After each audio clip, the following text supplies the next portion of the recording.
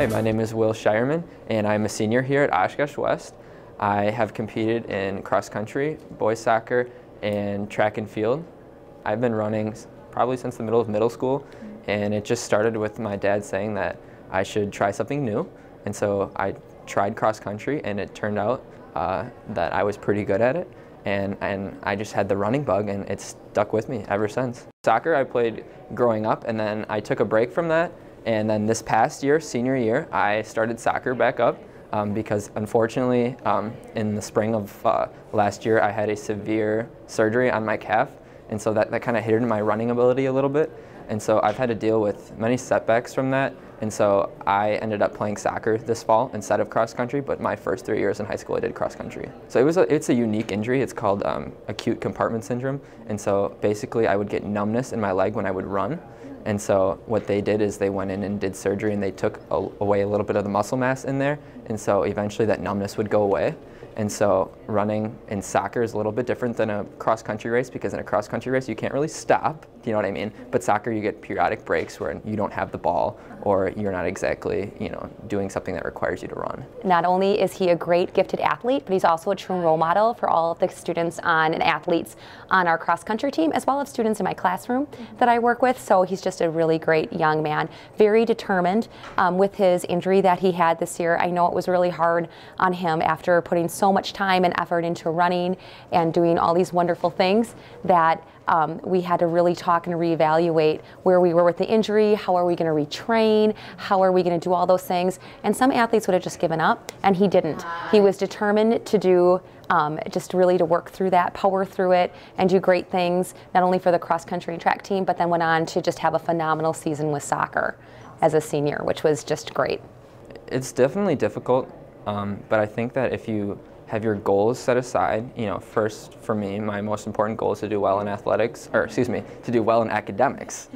And as long as I focus on that stuff first and then think about my athletics as well, then I feel like I can be successful in athletics. You talk about just goal setting and watching an athlete go to how am I going to set those goals, what am I going to do to achieve those goals, and then going through when you get an obstacle like the injury he had. That's hard to deal with, and how are you going to recover from that? So it was nice to really watch him and be part of that process as he had to discover and reevaluate what are we going to do, where am I going to train, and how am I going to just really go forward from this, as well as the whole academic piece. Because now we talk about goal setting for cross country or soccer or track. Now it's what am I going to do the rest of my life?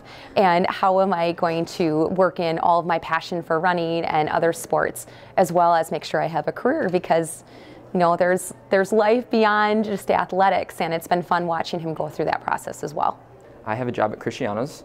I'm a pizza delivery driver. I'm also involved in the O'Neill Honor Society here at West, and so we do a lot of volunteering activities.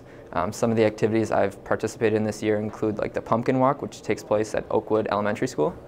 Also, I have participated in the polar plunge, which was held at Menominee Park, and that's pretty tough that it's cold, but it's such a great experience, and I think that I can brave the cold just for one jump, or maybe be cold for 20 minutes to go for such a great cause. Yeah, so awesome. That's another thing that I've participated in.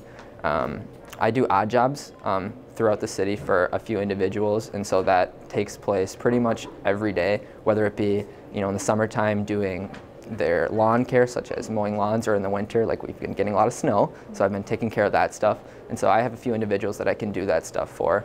So that's what I do. I'm pretty busy, but when I do have downtime, I like to play 2K. It's a basketball game with my friends, so it's a good way to relax and my enjoyment of sports. And so that's our thing as our friends. So we'll play 2K.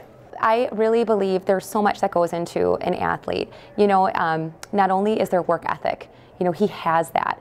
There's also the leadership piece, and really you need to be a good leader among that team, and he does that. He is a strong leader, he has that amazing work ethic, and just pure determination.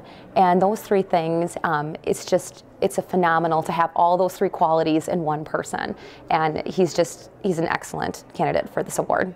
I'm going to the University of Wisconsin-Oshkosh, so right here in Oshkosh, and I plan on majoring in business. and potentially minoring in both Spanish and insurance. So right now I'm in UW Spanish, which is Spanish 5, so I have 2 more classes that I need to take in order to get my minor. And so because business is such a global field, you could say, that Spanish minor will be very useful in the future. So I'm looking down that path, and then I looked to my mom for a lot of guidance because she works at US Bank and does traveling all over the place. And so one of my main interests is traveling. I love to travel.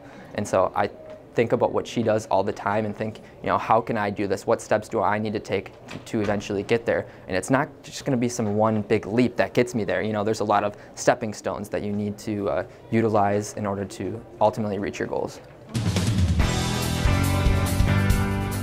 Oshkosh Today is supported in part by the Friends of OCM, Aurora Healthcare, 855 North West Haven Drive, and House of Flowers, 1920 Algoma Boulevard.